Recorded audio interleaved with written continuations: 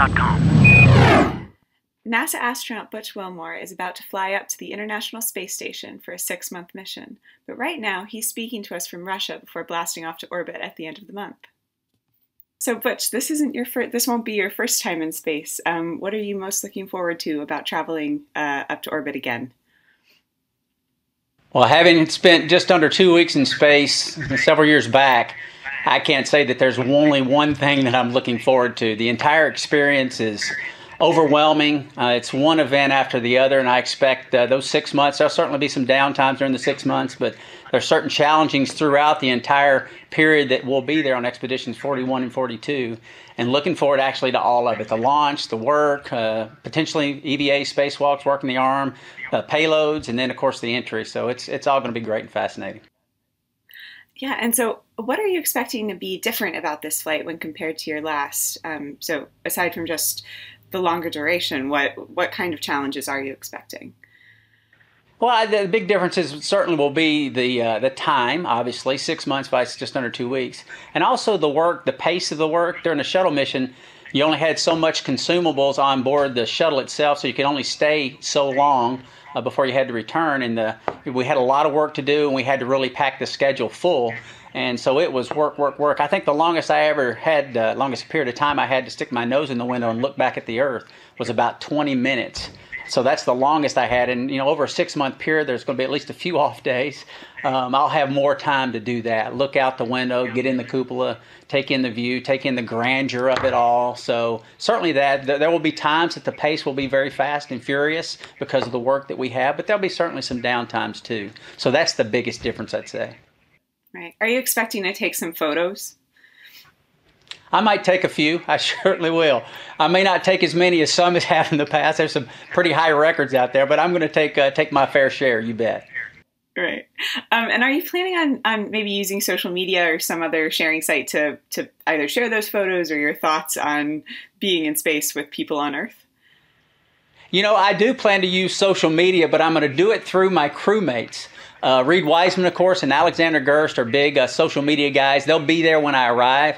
And then after they leave, just a few weeks after they leave, Terry Virts and Samantha Cristoforetti will be coming up, and they're huge social media workers as well. So I'll put my pictures and some thoughts out through those guys. I don't personally have any in my own Twitter accounts or anything like that because really there's no need with all those other folks doing it. Great. And so are you excited about the prospect of maybe doing a spacewalk while you're on the station? Yeah, oh, certainly. I mean, you think about space flight and the different opportunities you have.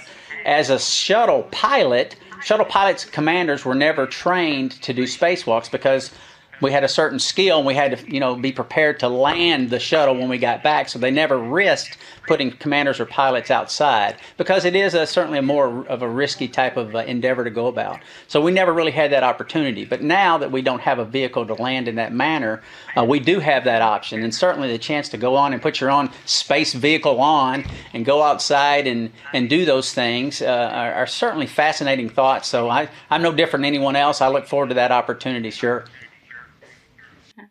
And so aside from family, what do you think you'll miss most during the long duration mission? I mean, are there any comfort foods that you really wish you would have on the station or anything that is even being flown up that maybe you could, that will help you feel a little bit more like home? Comfort foods, you know, I'm unique in that category. I'm a naval pilot, so I spend a lot of time on aircraft carriers, and I think I'm one of the few people that actually like ship food. So I like about everything. So all the food will probably be wonderful as far as that goes.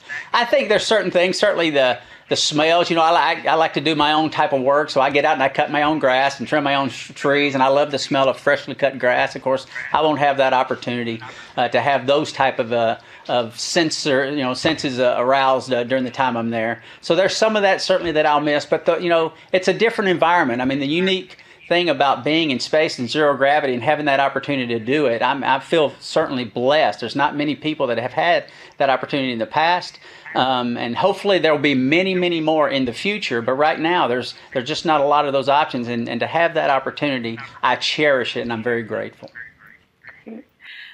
So as a fellow Tennessean, I have to ask, are you going to be able to watch any UT football games while you're on the station or find out the score or something like that?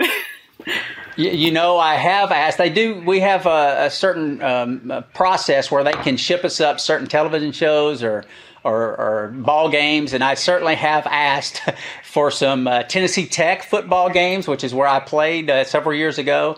And also, I'm a big fan of the Southeastern Conference, so I've asked for Southeastern Conference football games, and I'm certainly sure that I will watch my fair share when I have the opportunity. We have time to work out about 2.5 hours a day, scheduled workout time, and I plan to use that maybe watching some of those football games.